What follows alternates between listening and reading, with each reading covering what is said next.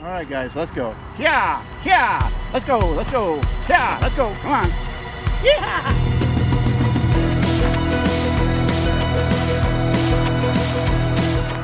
Howdy, everyone.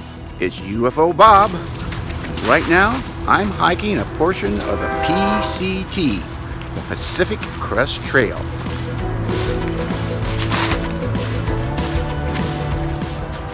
I'm hiking under the I-15 freeway and headed towards Crowder Canyon and back to the RV.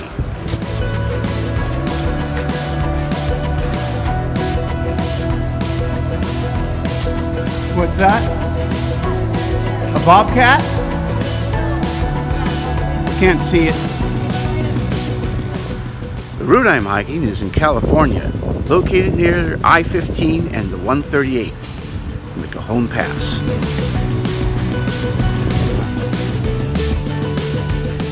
As I make my way out of the canyon, I can't help but think of my brother. But that's a story that's coming later.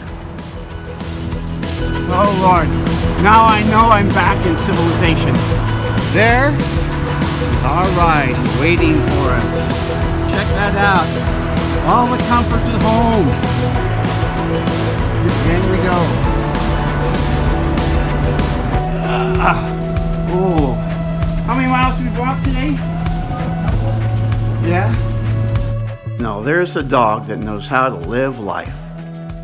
Oh, by the way, did I mention that this is actually a cleverly disguised alien shuttlecraft and we're going to fly to our next destination?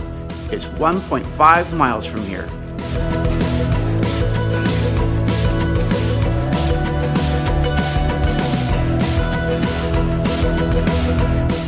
The sun is setting fast, so we've kicked it into hyperdrive.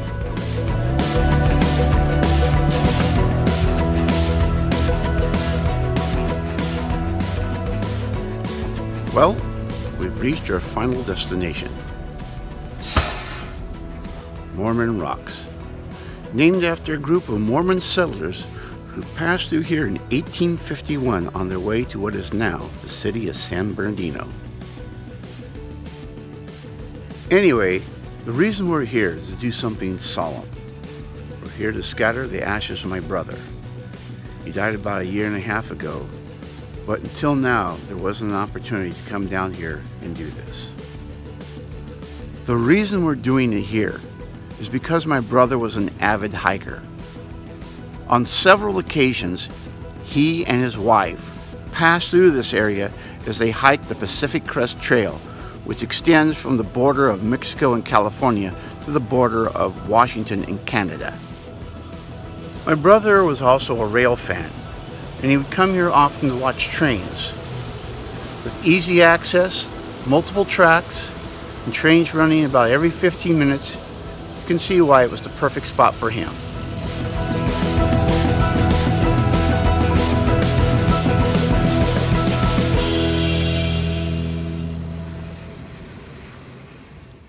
Well, now it's time for me to say my final goodbye to him. All right, everyone. We've scattered my brother's ashes. We didn't want to show this on camera because it was a family thing. It was private.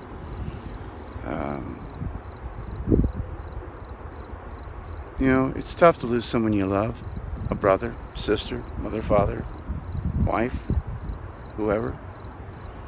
But life goes on. You have to be able to adjust and adapt. I'm lucky.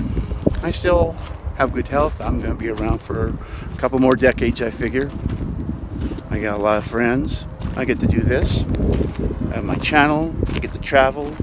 You know, I'm online. I do things like Twitch and YouTube and Discord. And I get to talk with people in different countries. I feel I'm a very lucky man. And as I said before, this location was a spot that my brother loved very much. He was out here often to watch the trains. That and Tehachapi Loop, which is about, from where I live, it's about a 2.5 hour drive. I'm not quite sure where it is from here, maybe an hour, hour and a half.